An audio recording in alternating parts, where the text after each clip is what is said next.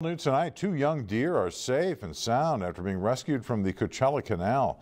You're looking at video of the rescue earlier today sent to us by Indio Police.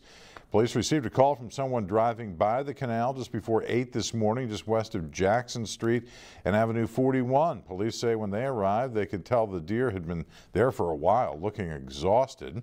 The Coachella Valley Water District, Indio Cal Fire, and Riverside County Animal Services all worked together to bring the two deer to safety.